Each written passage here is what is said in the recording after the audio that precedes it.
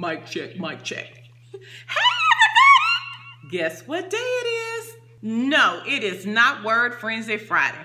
It is Saturday, and I wanted to share with you a little known Black history fact. Miss Charlotte E. Ray, she was born in 1850. Her father was a minister and an abolitionist newspaper editor. Her mother helped slaves escape north on the Underground Railroad. Charlotte was so intrigued by the work that her mother and father was doing, she became an activist. Well, she later moved to New York City and Washington, D.C., where she went to the Institution for the Colored Youth and earned a degree. She became a teacher, and she started teaching students at Howard University, training them to become teachers like myself. Well, Charlotte wanted more out of life, and she was like, you know what? I have to do more.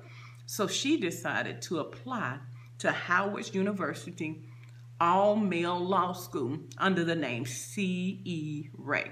And lo and behold, she was accepted. Miss Charlotte received her degree in 1872.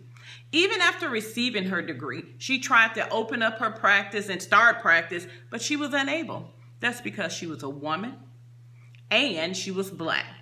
Well, she didn't give up. She went back and she started teaching in the public education system.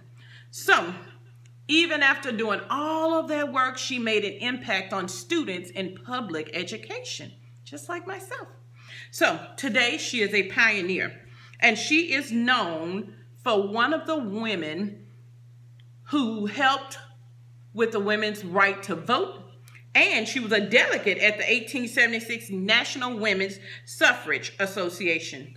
She is a pioneer, and her legacy still lives on because each year they award an African-American young lady who is studying law with an award in her name.